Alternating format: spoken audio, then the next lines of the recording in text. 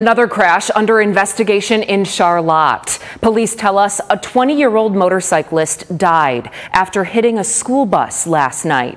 Our Marcia Augustin spoke to people who live near Lake Ave about the dangers they see in their neighborhood.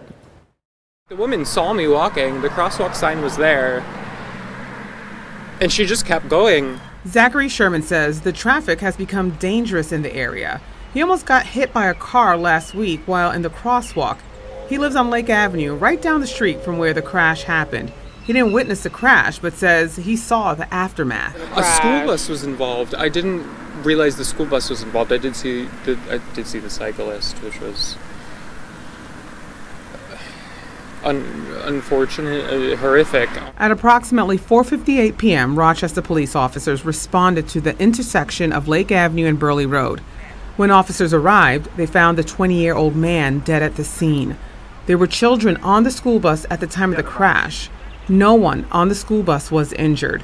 Liliana Howell was out riding a scooter with her dad and little sister and says the yellow police tape blocked off their path. She believes the impact of a crash like this is mind-blowing for kids. They witnessed that sort of tragedy, and now they have to go home to their parents, and imagine how the parents feel too.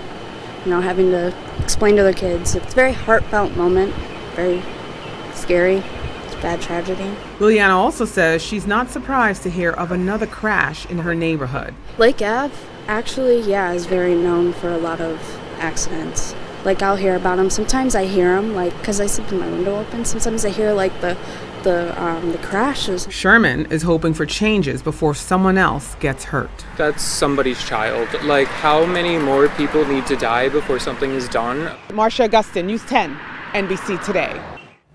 Police have not released the name of the victim yet. Police did tell us he is not from Rochester.